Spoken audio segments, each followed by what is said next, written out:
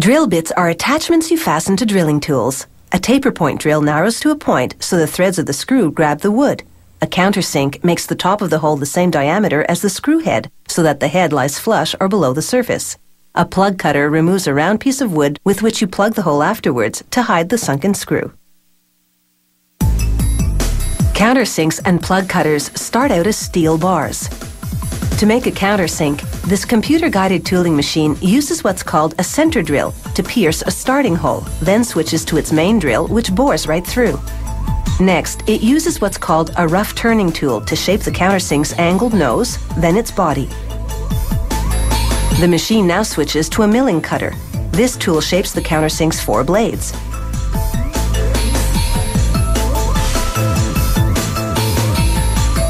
A cross-drilling tool bores a hole for the 2 screws that'll hold the countersink to the drill. A tap cuts threads into the hole. Next, a tool called a dovetail cutter sharpens the blades. Then finally, a cut-off blade removes the tool.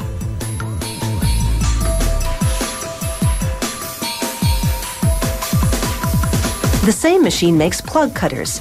Its center drill makes a starting hole, but this time, the main drill doesn't bore right through. It stops at the depth that the plug cutter is designed to cut. Just as before, the rough turning tool shapes the body, and the milling cutter sculpts the 4 blades. Some plug cutters on the market have fewer blades. This company makes 4, so the cutter will clear the wood chips more efficiently when it tunnels into the wood. After the dovetail cutter sharpens the blades, a tool called a boring bar refines the hole in the center, making it the proper size. Another turning tool now forms the shank, the stem of the plug cutter that you insert in the power tool. Then the cut-off blade slices the tool off.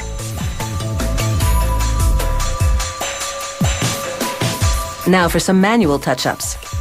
First, they grind the plug cutter against an abrasive wheel to remove excess metal from the cut-off.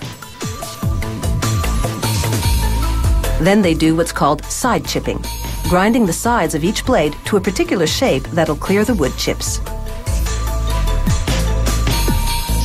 Here's how the plug cutter looks before and after grinding off the excess, and before and after side chipping. And now for making the drills to which the countersinks attach. It all starts with a tapered piece of steel, because this will become a taper point drill. Straight drills begin with a straight piece. A mechanical arm inserts this drill blank, as it's called, into a computer-guided grinder. The machine has 2 wheels made of boron nitride granules, a natural material that's tough and abrasive. The first wheel shapes the smooth blank into lengthwise spirals called flutes. A second wheel then grinds sharp cutting edges on the flutes and shapes the tip of the drill to a point. Back to the countersinks now. The steel is still relatively malleable, so a worker runs each one through a stamping machine that imprints the size of the tool and the company name. Whereas the drills are made of a different type of steel that's already hard enough, the countersinks and plug cutters must undergo a heat treating process to harden, about 20 minutes in a fiery oven, along with a secret recipe of chemicals. The intense heat, 955 degrees Celsius, transforms those chemicals into gases which then permeate and harden the steel. After cooling in warm water and oil for about 15 minutes, workers submerge the tools in an industrial-strength cleaning solution that removes all the oil grit. Then a bath in acid to remove soot from the oven. Then finally, 20 minutes in a blackening solution, the ingredients of which are again a closely guarded company secret. This last step is purely cosmetic. So, how do the 3 drill bits we've seen all work together? First, you use the plug cutter to make the plug. Then you pop out the plug with a screwdriver. Next, mounting the countersink, that black tool, onto the taper point drill, you drill a hole for the screw. Then you drive the screw into the hole, sinking it below the surface. Then you cap the hole with the plug.